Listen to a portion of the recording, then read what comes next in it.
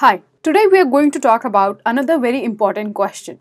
So this question is important not only from the perspective of interview but also from the perspective of developing problem solving skill or from the perspective of thinking. So we will not only solve this problem, we will just go through the thought process. We will think through the solution. We will see that, okay, if I haven't solved this problem before, how will I approach this particular problem and come up with a solution? And if the solution is not the most optimized one, how I am going to optimize that solution. In that process, we will come across an algorithm and we'll see that algorithm as well. So let's just get started. So first, I'll make you understand the question. Once I tell you what is the question, make sure you try it on your own. No matter whichever approach you come across with, you come across brute force and anything, try to solve this problem. And once you have solved this problem, come back to see what is it that we are discussing further. Okay, so let me first tell you the question. So the question is, given an array, find the majority element if it exists. So we have to find the majority element in an array. If I have to explain you what is majority element, so any element which is occurring more than n by 2 times is the majority element. So in this case, n is the number of elements in the array. So if you see here, we have 1, 2, 3, 4, 5, 6, 7, 8. 8 elements, and whichsoever element which is having frequency greater than 4, be it be 5, 6 or 7, is the majority element. So we will see that do I have any such element. So if you can see that 2 occurs just twice, so the frequency of 2 is 2, the frequency of 3 is 1, and frequency of 7 is 1, 2, 3, 4, 5. So I can say that 7 is the majority element. So that is the problem statement. Just try and solve this on your own first. Pause the video, try and solve, and then come back to this particular problem. So I hope you tried the solution. So let's just see that if I have to solve this particular problem, I don't know any existing algo or anything like that. So what I'll do is I'll pick up any element and go through the complete array to check that what is the number of times this element is occurring. So I'll get the count of the element or count of the number of times the element is occurring in the array, and I'll just check that whichsoever element is having count greater than 2, that is going to be our majority element.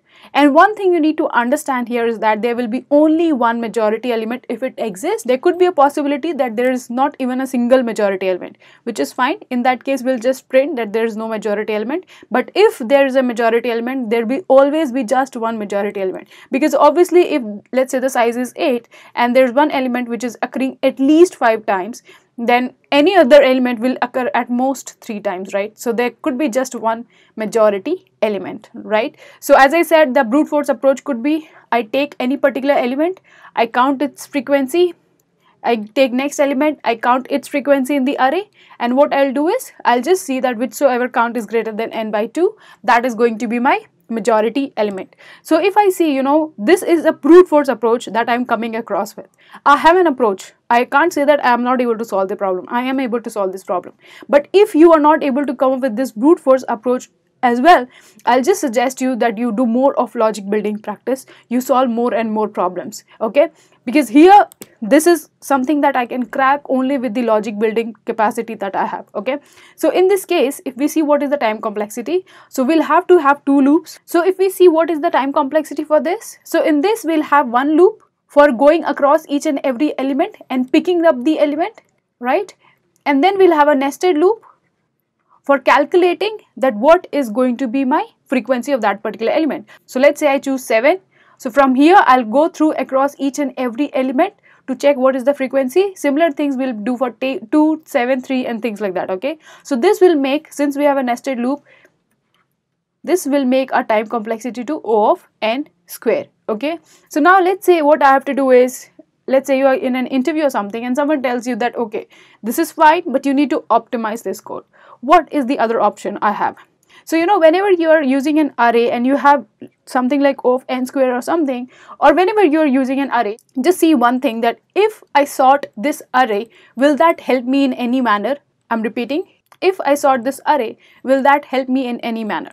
So I've just given a hint. Again, take this hint, sort this array, see if you're able to see any pattern, that will give you an answer, okay? So now let's say I sort this array. So after sorting the array looks something like this. So we have 2, 2, 3, 7, 7, 7, 7 and 7. Okay, so now one thing is that if I am saying the majority element will have the count greater than n by 2, which means that the mid element should be the majority element. So let's say in this case my mid element is going to be this particular element. Okay, so let's say this is my mid element. So now what I have to do is that I just have to check that whether this is a majority element or not. So in order to check this, what do I have to do? I just have to count the frequency of this particular element. So if the frequency of this particular element is greater than n by 2, that gives me the majority element. If the frequency is not greater than 2, that means that the element is not the majority element. So let's take few examples to understand this process better. So now let's just write down the algorithm that we saw just now.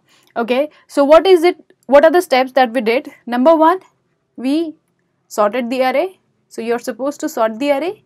Then you have to find the mid element.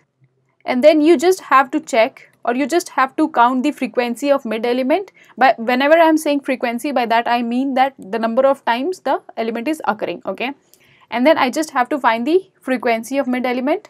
If frequency is greater than n by 2, then obviously it's a majority element, else we will simply return that there is no majority element. So let's just see few test cases to understand that whether this particular approach that we're following works fine for all the test cases or not. So we'll just check for some test cases before we proceed to even further optimized approach. So if we see the time complexity of this, the time complexity for sorting the array will be O of n log n, and let's say for finding the frequency, again we take O of n time.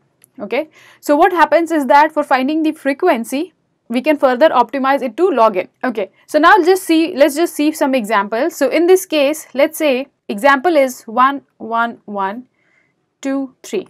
So in this case, the mid element is 1, and we can see that the frequency of 1 is 3. So this is going to be my majority element. Now let's say another example is 1, 2, 2, 2, 3. In this case, again, this is the mid element, the frequency is going to be 3.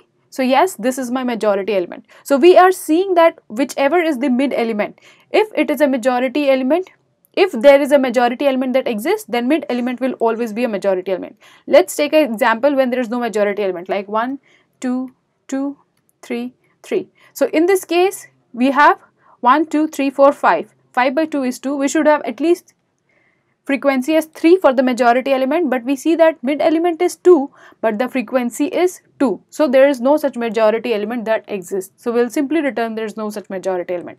So as you can see that the frequency is, as you can see the time complexity is O of n log n. Okay, so now let's say again, if you write this code, you get TLE, or for that matter you put this in an interview and the interviewer tells you that okay, maybe you can optimize it further. What are the other options we have? Maybe we can try for O of n. So let's see if we can solve this problem without sorting the array. Again, for this we'll have to solve more test cases to understand a pattern. So let's go ahead and see that. Okay, so now let's try to again observe some pattern over here. So here let's say we have 7, 2, 7, 3, 7, 2, 7, 7. Okay, I hope I have written it correct. Yeah, so in this case the count of 7 is 5, the count of 2 is 2, and the count of 3 is 1. So if you see, if we subtract count of 7 from any non-majority elements count, from any non-majoritous element count. So let's say here the non-majority element is 2, so 2 plus 1, again 3 is the non-majority element. So what I'm doing is, one side we have count of majority element, other side we have sum of all the counts of non-majority element. You can see that eventually you will get the count, let's say this is, let's say diff, you will get the diff as non-zero positive null element. Okay, so what I'm doing is, if I'm subtracting the count here from here, I'm getting some non-zero number, which means that let's say if there is a majority element that exists and I am traversing the array, so, and let's say I keep a count, and every time I find a majority element, I'll increment a count, and every time I find a non-majority element, I just decrement the count. And at the end of the day, if there will be a majority element, this count will be greater than 0 if there is a majority element, okay? But now the problem here is that I'm just traversing from here to here. I do not know that what is the majority element, right? If I would have known that, then I could have simply calculated the frequency, right? But here, while I'm doing this operation, that whenever I'm getting the majority element, I'm incrementing the count, and if it's a non-majority element, I'm decrementing the count. But the problem, as I said here, is that I don't know which is the majority element. So now let's see how this particular thought process will give me the solution. So what I'll do is, here, since I do not know that what is my majority element, I'll assume 7 is the majority element, since this is the first element, okay? And what I'll do is, I'll just go ahead, let's say I keep major as a element, which always keeps track that which is the majority element, and I'll keep count of that majority element, okay? So what I'll do is, I'll just initialize major with 7 and count, let's say, as 1, which means that the majority element, I'm assuming 7, is having count 1. Now next time what happens is that I come across 2. Is 2 equivalent to 7? No, that is not equivalent to 7, which means I have to reduce the majority count. So I see that majority count becomes 0. Now it becomes 0, which means that till now we had only 2 elements, 7 and 2, and none of them is the, and I know for sure is that till now, if this is becoming 0, which means that 7 is not the majority element. So what I'll do is, I'll update my majority to major to 2, that maybe 2 is the majority element, maybe, I'm just being maybe, okay?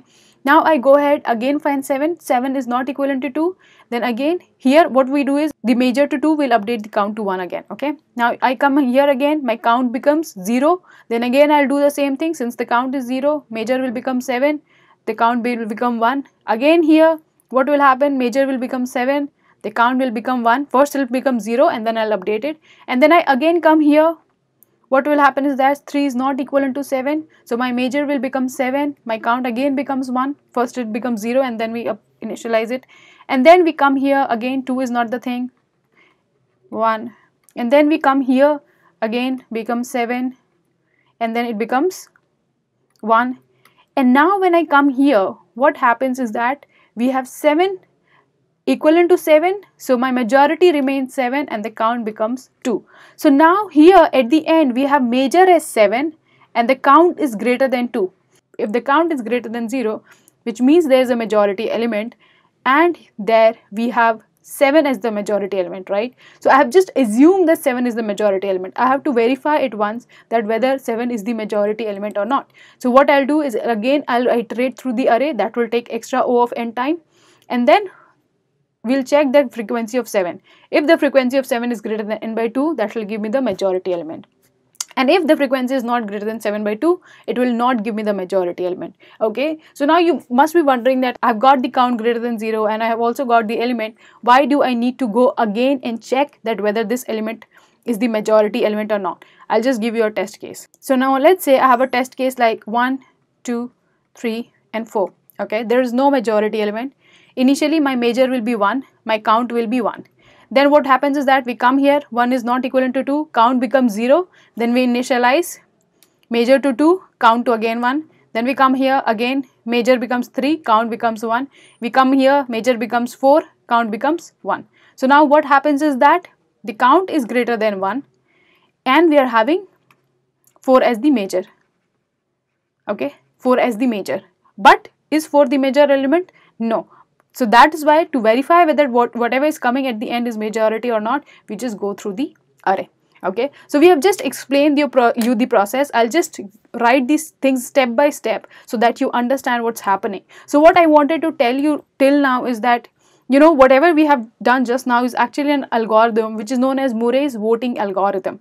I'll just write it down. So just now we saw Murray's voting algorithm. I'll just tell you what is the algo.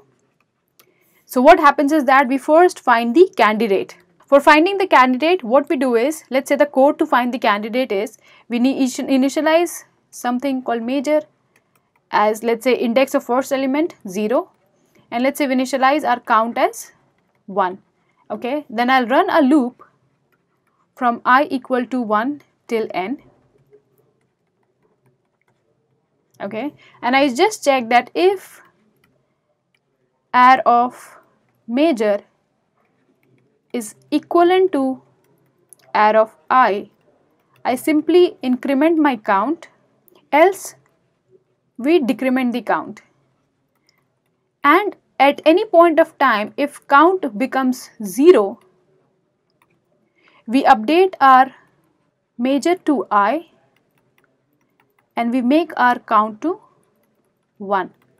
This is what we have been doing. We just check every time that if array of major is equivalent to array of I, this is what we were doing. And whenever we are coming across count equal to 0, at any point we are coming across count equal to 0, which means that till here there is no element which has been the majority element, right?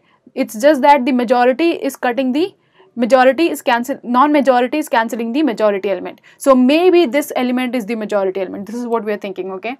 And now once we have found the candidate, this is the cone to found the candidate, we verify if the candidate is the majority element, and for that we just take this particular major and we just go through this particular array to find the frequency. If frequency is greater than n by 2, then that is my majority elements, else we simply print that there is no majority element, and the time complexity for this is O of n. And as I said that this is the Murray's voting algorithm. It's a very famous algorithm. So that's how we try to solve a problem when we come across a problem for the very first time. And again, I'll just repeat that. So next time whenever you try to solve the problem, start with the brute force approach.